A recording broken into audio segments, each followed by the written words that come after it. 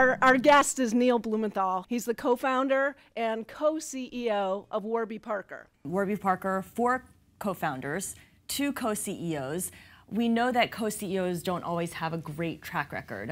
How does it work at Warby Parker? So for example, when I got a 10-page email at 2 in the morning that was a bunch of ideas about the area of the business that I was responsible for, my reaction was like, man, you know, does he not trust me? And it's often human nature to go negative and get very defensive. And that actually led to one of our core values as a company, which is to presume positive intent. Your original business plan did not include physical stores at all.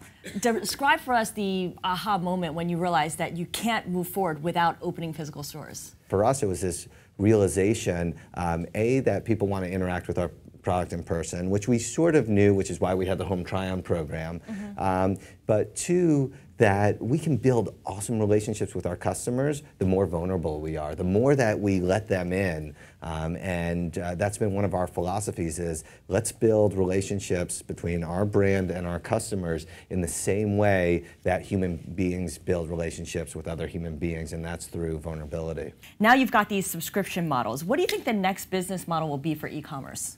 People used to buy Tide because they thought that it washed their clothes better. Now you go and you buy laundry detergent, you know that every single brand out there is going to wash your clothes just as good. But what are some other attributes that you're going to purchase that on? Yes, it might be price, but they're all comparably priced. It might be impact on the environment, impact on your health, the design of the packaging and the design of the logo, how that brand treats its employees, all these other attributes. And that's something that we also feel like we excel at and are able to do better than all of our competitors.